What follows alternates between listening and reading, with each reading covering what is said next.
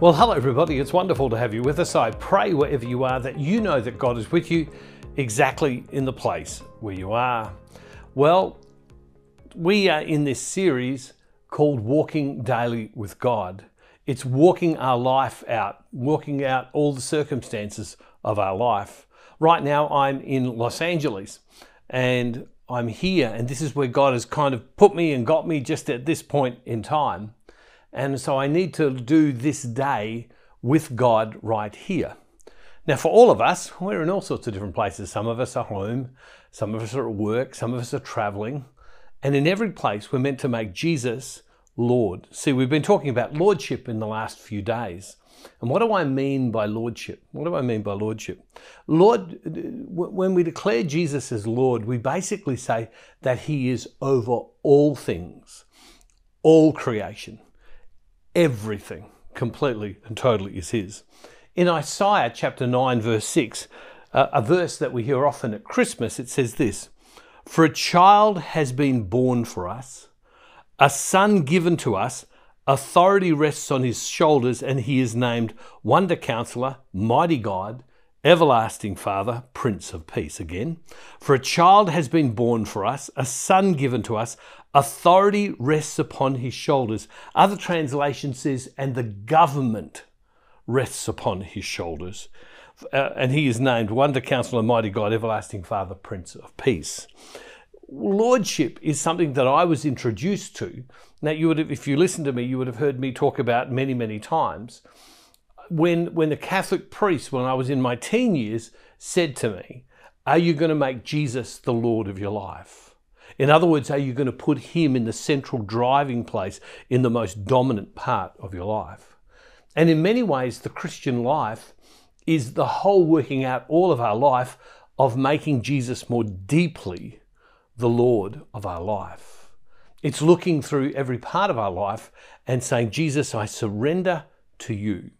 Because where is the deepest surrender? The deepest surrender is in our heart. When I was younger, we live with all of our energies and passions and all the things we're doing. And so often for me, when I examined my conscience, when I looked at the life that I was living, what I often would do was I would look at the things I was doing. It was always my activities that I was doing. They were the things that I would repent of because I'd done this or said this or done that or hadn't done this. They were the things that I repented of. And as I heard someone talk about it today, and I've spoken about it in the past, as you get older, some of those things become not issues for you, and you realize that there's a deeper surrender, and it's the surrender of our heart, the inside of us, and our will. It is laying our life down and saying, "Lord, what is your will? What rule, what law, what government do you want to have in my life and over me?" Lordship is a question of this constant, deeper surrender. And you've probably heard me say in the last few days, surrender, surrender, surrender. And the reason I have is because it's so difficult to do, to truly do. There are many people who attend church, never miss, but they wouldn't say that Jesus is the Lord of their life, because they're two different things. A person who's made Jesus the Lord of their life will go to church, but there are people who go to church who haven't made Jesus the central driving force of their life. It is a lens we look through.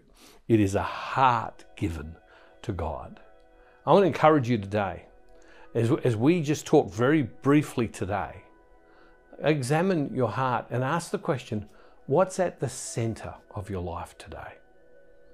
What's the most dominant thought, the most dominant emotion that you have right now?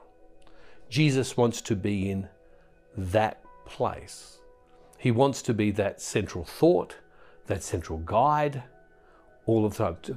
The Lordship of Jesus is to acknowledge that He's completely, totally, and utterly over us, every desire we have, everything we should do. He's over us.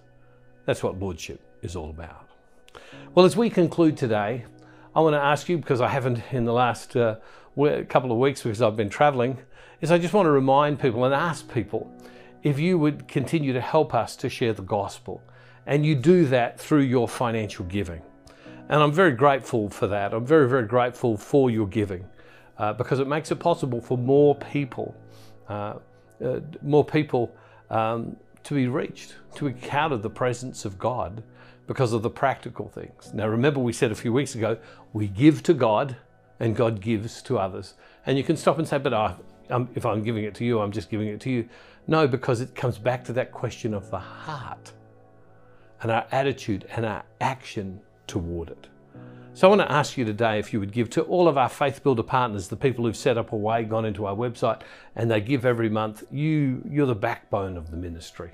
I certainly couldn't do this without you. To all of our Faith Builders who give from time to time, I want to say thank you to you as well. You're making a difference in the lives of people. I meet so many people who say to me, I was touched when this happened in my life. And the truth is, it's because of you. Because I might be able to do this, but I can't do it unless you help me get there. And so together, that's what the body of Christ is. You play your part, I play my part. Together we play our part and the kingdom of God is advanced. I just want to thank you. You have saved people's lives. You have saved marriages. You have brought people to faith.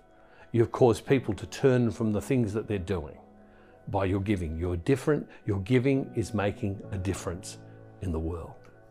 Loving Father, I just pray as people go to the Give tab or to this address on the screen, I pray that you would anoint them right now and that they would encounter you more deeply. Lord Jesus, I want to belong to you from now on. I want you to be the Lord and center of my life in all things that we do. And Father, we make this prayer in Jesus' name through the power of your Holy Spirit. Amen.